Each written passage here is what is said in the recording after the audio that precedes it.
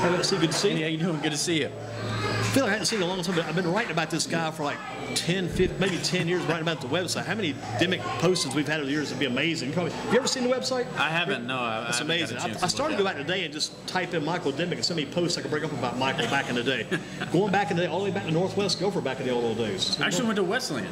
Wesleyan, yeah, but from before Wesleyan, you were headed Northwest. Yeah, so I was. I went to Kernodle. Because Northwest wanted you, next thing you know, you're at Wesleyan. Yeah. So that was kind of the deal. I was in Kernodle, played there for a year, and then I was on my way to Northwest, and then I made the decision midway through the summer. I was like, hey, I'm going to give Wesleyan a chance. They got a pretty good program, pretty good coach. That's Coach Scott Davis? Yes, Coach Scott Davis is there when I was there, and he's still there. He was the man. Yeah, he did had a pretty good opportunity with him, and he kind of pushed us through. We won a state championship my senior year, which is pretty special. The first one in the school history. So yeah.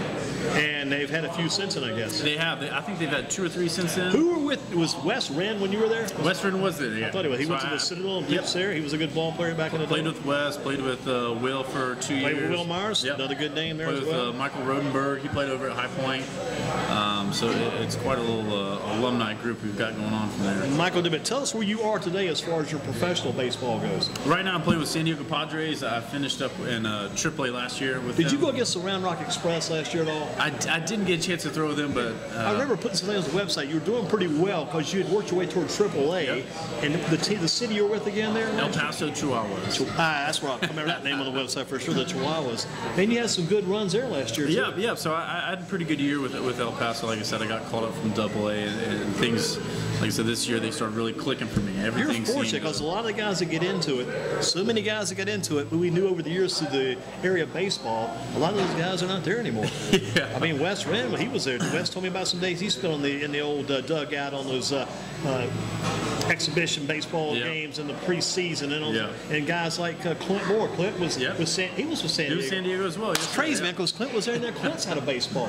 Yeah. Corey Kimber still. Remember Corey? Corey Kimber, he's there as well, I believe. Yeah, he is. He was a notch or two below you maybe last year out of Dudley High School. He got hurt last year. Yeah, he did. He had some Tommy John work done and sat out a year. Yep, so he sat a year, and like I said, I've been fortunate enough to stay healthy throughout my entire career. And you're fortunate to still be there, too. Yeah, but that's the main thing. I count my blessings and thank God every day. Because that's the main thing. It's hard to stay in there because so many guys are no longer out there. And you think about these guys you know when they're younger, that guy's going to be in baseball the rest of his life. Yeah. But not the case. A guy like Will Myers, you're in the same organization with Will. Yep. And Will's had huge success. But he's seen some tough times, too, injury-wise. He's been up and down injury-wise, and that's the main thing and I was telling Nod earlier, is that if you can just stay healthy, that's almost half the battle. And really just being able to fight your way through small little nagging injuries that can kind of decline whether your performance up and down, and that's the main thing, is kind of keep out of the way.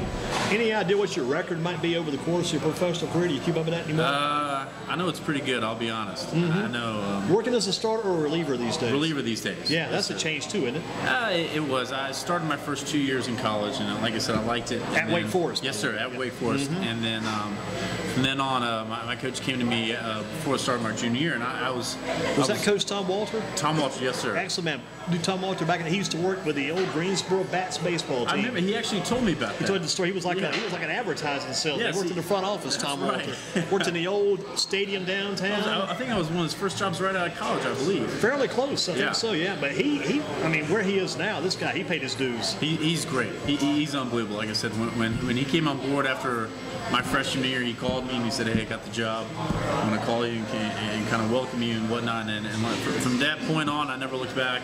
And I really never doubted anything he said to me. Because when you were younger, you dominated. You had it pretty smooth. Sometimes almost like Michael Dimock's got the feeling of entitlement. I can do anything. But as you got further and deeper into this, and you found out this is pretty darn tough. Yeah, and that's the thing. And like you said, early on I had a sense of entitlement, but it was almost like inside I kept that you're still second place. And that's kind of... Is that what drove you? Yeah, it really did. And that continued on. I never really took my foot off the gas pedal. It's a good thing you didn't, because you could have slipped on out of this baseball career and said, I did what I did. I got the Michael Dimock name, and like myself, Enad, Wyatt, other people, they would always remember you from baseball, but you want to do a little bit more. Yeah. You got to get to the top. Yeah, exactly, and that's the main thing that's kind of been fueling my fire. And like I said, and also it really stuck a burn in my butt when when I didn't get picked up after my junior year. I had lights out stuff, and I was kind of pissed off about it. And then after my senior year, I got picked up for a senior sign, late rounder, and I remember the rounds passing by, my agent saying, "Hey, you should be going this round, this round." And I remember day after day, and I'm wondering, I'm saying, "Is this really meant to be?" And then finally got the call that said, "Houston Astros, give me a chance," and I said, "I'm going to show everybody wrong." Yeah. And that's the kind of it's really kind of fueled my passion for the past few years. Is because you got to develop that thing too. I'm not sure I'm going to stick with, but I'm going to stick with it until I stick with somebody. Yeah. You got to stay with it because you may have to move around. Yes. Look at Will. I mean, he's been like with Tampa Bay. He's been like with Kansas City, Yep. Padres, and they got the Padres. Thought it was to be perfect. Didn't work out quite that way. Yeah. But like yourself, you got to keep sticking until you get to that final rung of the ladder to the top. And that's the main thing is I've kind of stuck with it the entire time, and whether it's been up and down, I know it's been a tough, vicious cycle for me. But that's the main thing, as I said. What's impressed you the most about this professional baseball and your career in it? What's impressed you most about being a professional baseball? I mean, there's a lot of perks to being in it. Like I said, it's a great being able to go out and play a game every day. I'm very fortunate to have that opportunity, and really, that's what it breaks down to for the most part. Is that every day I get to wake up and play a kid's game every day, and that's what I really enjoyed and really look forward to whenever I go out to the park. We remember your days back, even all the way back to the prolific Power. Remember that team, Justin Smith team back in the day? I do, yeah. Remember Matt Nedesham? Was Matt on that team? Matt Nedesham was on the team. Good yes, man sir. back in the day. He was definitely. That was also a fun team when we got to travel around. We went out to.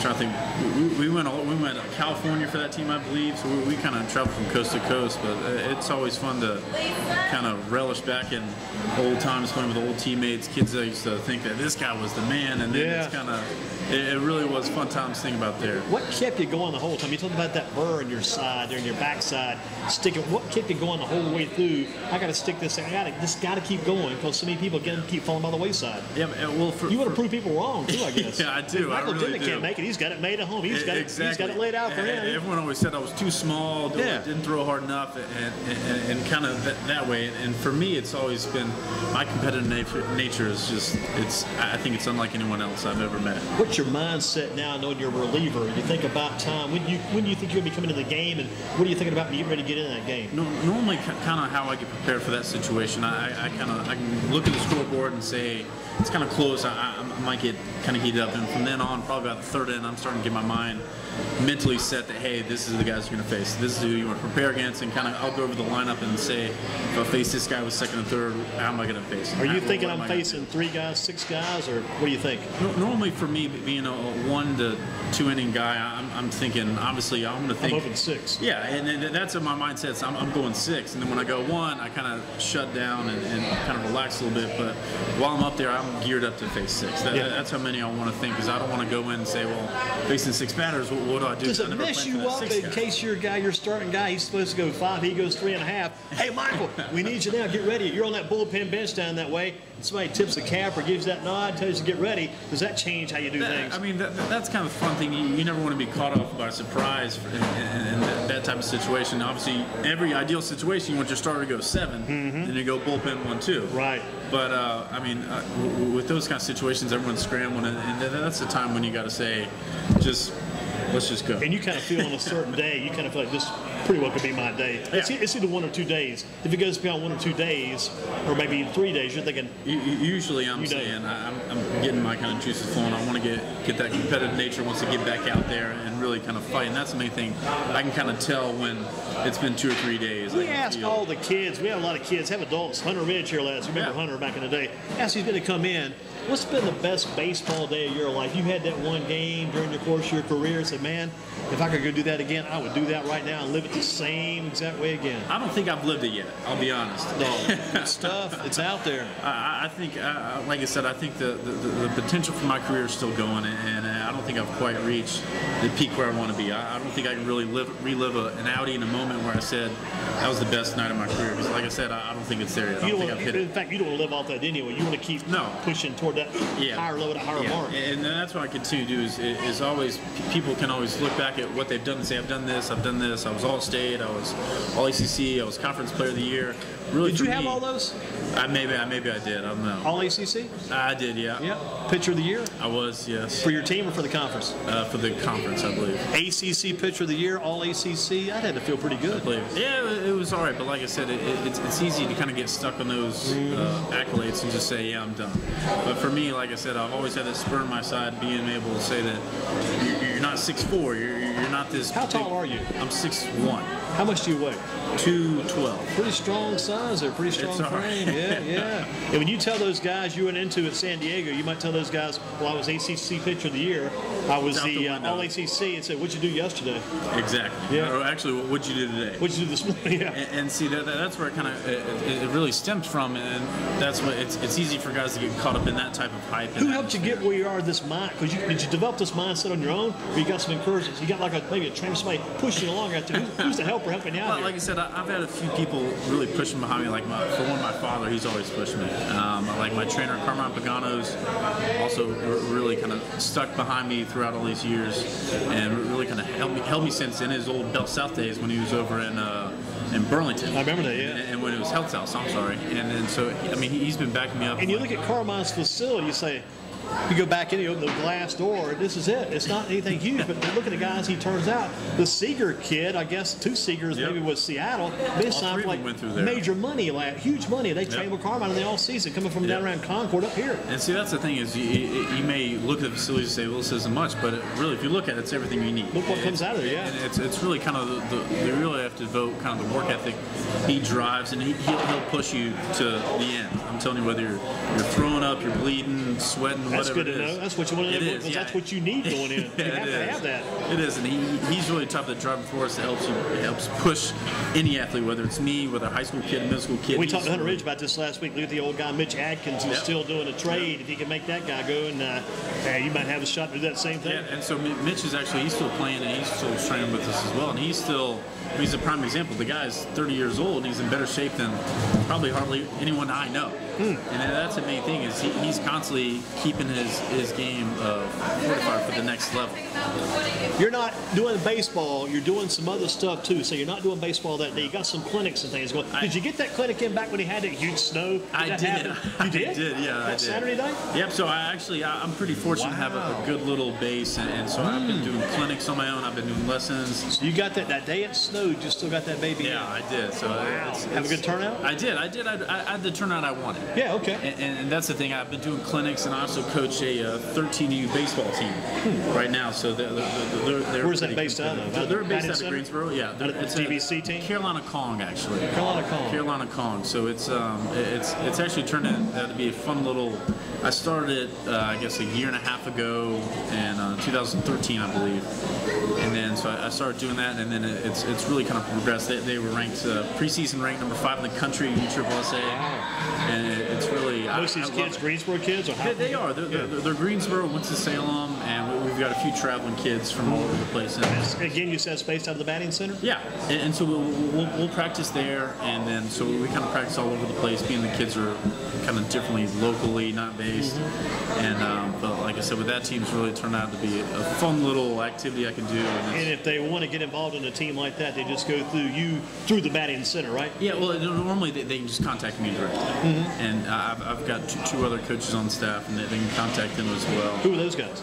Chris Cox and then AJ Lewis. I believe that they can contact him as well. What's your contact information? Let's leave it at one person's contact. What's your contact information? My contact? Yes. Personally, you can probably just reach me on my Facebook. Yeah.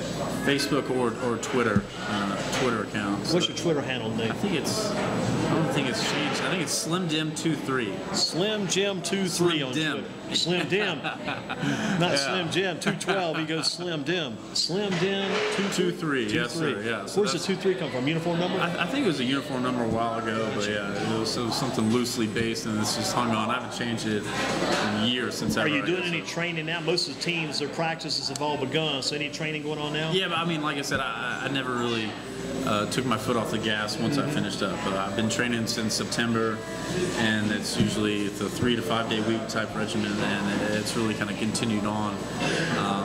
with that, and I think I'm in the best shape of my life right now. And like I said, I'm ready to go to spring training, ready to really take off. And you're training other people too at the same time? You're still doing some work at the batting center with Carmine and those guys? I'll do some lessons over there, and so a few kids I'll teach, and I'll do stuff kind of locally. But yeah, for most stuff I will do stuff in the Greensboro batting center, and like I said, that's a good space. Just being everyone runs to that, and that's the main thing. Is you really think about it. I've been going to it since I was little, and then it really continues on the trait, and that's the neat thing about it, is being able to have that type of well-run business that you've got a generation of kids coming in. GBC is the place to be. Yeah, I think so. Where were you at when you got going? Was it Northwest, Guilford, Colfax, Stokesdale, Summerfield, Oak Ridge? Where'd you play first? I believe where I first started playing was that local YMCA off of Guilford College. Really? So I started up there, and then they said, hey, you should probably go play in Pleasant Garden. So I started playing Pleasant Garden. Jumped into Pleasant Garden? Yeah. A lot of kids did. Yeah, and so I was really fortunate to have that group I played with was Clint Moore, Dusty Shutt, Austin Moyer, and Cameron Cockman, Austin Venable, and it's like all those guys I can name after name. Who was the big kid from Northwest that went down there? Who was the real big muscular kid? Which one was that? Was it Nick Rogers? There you go. Yeah, there you go. So I remember playing with Nick, and like I said, I've been very fortunate enough to have kind of the kids I played with were super competitive, and it kind of made me want to play on their same level, if not better. What do you tell the kid who's trying to make it today? Because you're very close. You've been to AAA last year, trying to get to the top this year and in the future. What do you tell the kid's trying to make it? He may be on his way, but trying to get closer. I mean, obviously, the main thing I preach is, I mean, you can look at your body type, you can look at how tall, how hard you throw, and etc. But you really can't measure what's inside of you. And so that's the main thing that really drives me. Is I've always had a fire inside me to push past beyond what's expected. You kept finding more inside of you. Were you kind of surprised how much you had in you? No, I really wasn't. Like I said, I think in my mental stability, I think it's one of the stronger points in my career. I think I'll find little things to kind of really push me and really motivate me. Like it's good you found it, because you could have been satisfied with what you had going on. You did so well. You had a lot of talent. You did so many different things. You could have just reached that stage where I'm pretty good. I'm going to keep saying where I'm at, being this good, and maybe not got better. Yeah, and I think that's where some kid, it kind of falters kids, is being so good so young. Was there ever a time when a light went off, something just hit you in the head, said, I can't just be like I am. I've got to get better and better and better. And I think every day it kind of hit me, and that's the main thing we talked about. And whether I was growing up, I was never really satisfied with having this type of career, being this exclusive or whatnot. And it was always, I wanted to be something better. I wanted to have a household name, something generationally that people can look and say that was the guy. Michael Dimock was the man. Yeah, that's what I'd like to hear. But and again, it's Dim. Give me that number again. For the Twitter handle. Oh, Slim Dim 23. Slim Dim 23. Yeah, that's when I was little. I was tiny then. Yeah, I got you. You were on Twitter early too. I guarantee you. Michael Dimock, thanks for talking with us. Thank you, Andy. I appreciate it so much. The best way to contact you again is Slim Dim 23. Yes, sir. Not any kind of email address, but the Slim Dim's the best way to go. Yeah, probably email is just my name, michael.dimmock23@gmail.com. Always the 23. Yes, sir. Yeah. Michael, good job. Andy, I appreciate it so much. Appreciate the good work. Thank you. We got Wyatt Smith next.